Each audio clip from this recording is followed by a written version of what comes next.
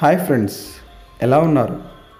బేసిక్గా science student అయిన నేను ఇంటర్నెట్లో యాక్సిడెంటల్లీ ఇన్వెంటెడ్ థింగ్స్ అనే టాపిక్ గురించి సెర్చ్ చేస్తున్నాను. డిఫరెంట్ వెబ్సైట్లలో చూస్తున్నప్పుడు నన్ను ఒక ప్రోడక్ట్ విపరీతంగా ఆకట్టుకుంది. దానికి ఉన్న 2 ఫీచర్స్ దాని మీద నా ఇంట్రెస్ట్ని ఇంకా పెంచాయి. ఫస్ట్ ఏంటంటే దాన్ని ఎలా తయారు చేస్తారు అని. రెండోది, ప్రపంచంలో ఏ వస్తువుకి లేని లక్షణం దానికి ఉండడం, అదే ప్లాస్టిక్. అది ఎలా తయారైంది, ఎవరు తయారు చేశారు, ఎప్పుడు తయారు చేశారు అనేది ఇప్పుడు చూద్దాం.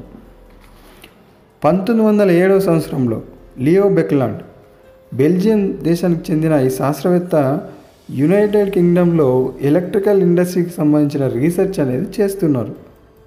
అప్పట్లో ఎలక్ట్రికల్ కాంపోనెంట్స్లో షెల్లాక్ అనే ఒక రెజిన్ను ఇన్సులేటర్గా వాడేవారు.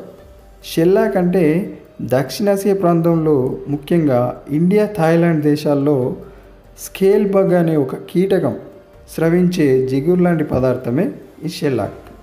ఈ షెల్లాక్కి ఆల్టర్నేట్ ప్రోడక్ట్ తయారు చేసే ప్రాసెస్లో భాగంగా ఫార్మాల్డిహైడ్, ఫినాల్ అనే 2 కెమికల్స్ని ఈక్వల్ పార్ట్స్లో తీసుకొని దానికి కోల్ తార్ నుంచి తీసిన ఒక యాసిడ్ను కలిపి ఒక ఐరన్ పాత్రలో వేడి చేయడం మొదలుపెట్టాడు.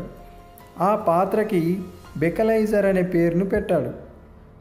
ఈ ప్రాసెస్లో టెంపరేచర్ను, ప్రెషర్ను అడ్జస్ట్ చేస్తూ ఈ ఎక్స్పెరిమెంట్ అనేది కొనసాగిస్తున్నాడు. ఈ ఎక్స్పెరిమెంట్లో తయారైన ఎండ్ ప్రోడక్టే బెకలైట్. ఈ బెకలైట్ ఆశ్చర్యకరంగా స్ట్రాంగ్గా ఉండడం, హీట్ రెసిస్టెంట్గా ఉండడం, విద్యుత్ ప్రసరించని పదార్థంగా ఉండడం ఆ సైంటిస్ట్ని ఆశ్చర్యానికి గురి చేసింది. ఈ బెకలైట్ ఎలా పడితే అలా మౌల్డ్ అవడంతో దాన్ని చాలా వస్తువులు తయారు చేయడానికి ఒక రా మెటీరియల్గా వాడారు. అందుకే దీన్ని బెక్లాండ్ ఏ మెటీరియల్ ఆఫ్ 1000 యూజెస్గా వ్యవహరించాడు. తర్వాత సైంటిస్టులు దాన్ని ఇంప్రూవైజ్ చేసి ఇప్పుడు మనం వాడుతున్న ఎన్నో ప్లాస్టిక్ వస్తువుల్ని తయారు చేస్తున్నారు. అయితే ప్లాస్టిక్ విషయంలో ఇంతకుముందు మాట్లాడుకున్నట్టు ఒక యూనిక్ ఫీచర్ ఏంటంటే అది డీకంపోజ్ కావడానికి 100 ఏళ్ళు పడుతుంది. మామూలుగా అయితే ఒక ఆర్గానిక్ మ్యాటర్ బ్యాక్టీరియా చేత డీకంపోజ్ చేయబడుతుంది. అయితే ప్లాస్టిక్లో ఉన్న దృఢమైన బంధాల కారణంగా ఇవి బ్యాక్టీరియాల చేత డీకంపోజ్ కాక భూమిలో అలాగే వ్యర్థ పదార్థాలుగా మిగిలిపోతున్నాయి. అందుకే ఇవి భూమిలో కలిసిపోవడానికి కొన్ని 100 ఏళ్ళ నుంచి 1000 ఏళ్ళు పడుతుంది. మరి ఈ ప్లాస్టిక్స్ ఎందుకు త్వరగా భూమిలో కలిసిపోవట్లేదు అంటే అవి సింథటిక్ లేదా ఆర్టిఫిషియల్ రా మెటీరియల్స్తో తయారవడమే.